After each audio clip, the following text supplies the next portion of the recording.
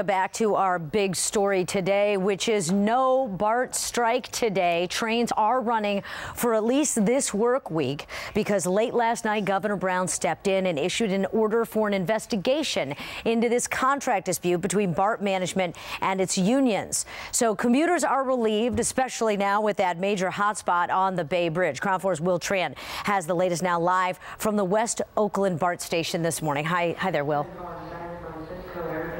Good morning, Doria. You can see behind me people are arriving here. They all have one thing in common. They're very tired because some of them stayed up late last night to find out whether or not BART was going to go on strike, and then they found out that the governor stepped in, or those who set their alarm clock even earlier thinking no BART trains, so they would either have to catch AC Transit or hop into their cars.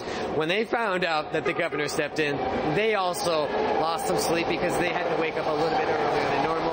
You can see here's the BART train arriving at the West Oakland station heading southbound. We got a chance to talk to BART riders this morning. Obviously, all of them very relieved, but they know this is just a facade, a little Band-Aid, because next week, next Monday, they could be right back here facing whether or not BART will be on strike or not. We got a chance to talk to some BART riders. Here's what they had to say about this entire process. For the longer term, we're going to have to find a solution for this. Other transit workers, other public workers are not permitted to strike, and there's a mechanism in place in order for these kinds of disputes to be settled in a way that makes more sense. BART really has a stranglehold on the transportation system here in the Bay Area, so striking really is a difficult option for us to swallow. And Daria, I got to tell you, that man is not taking sides. He's not pro-management or pro-BART. This morning, everybody is pro-Governor Brown from what he did. They believe that if nothing should happen over the next week or so, that the governor should issue a cooling-off period, a 60-day cooling-off period.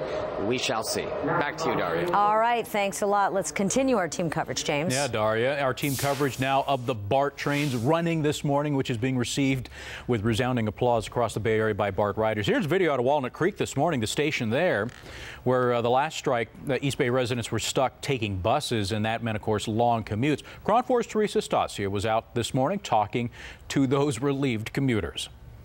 Relieved? Totally relieved. I thought I was going to be stuck in traffic for hours, so I'm happy, super happy. So the governor has stepped in. What do you think about him taking these actions? I think it's about time. I mean, to strand 400,000 commuters each day is, you know, unconscionable. So, I mean, somebody's got to come to an agreement at some point. Were you stuck last time? Oh yeah, for 5 days. 2.5 hours in, 2.5 hours out. So yeah, it's much relieved to come to BART and have a only 35-minute commute.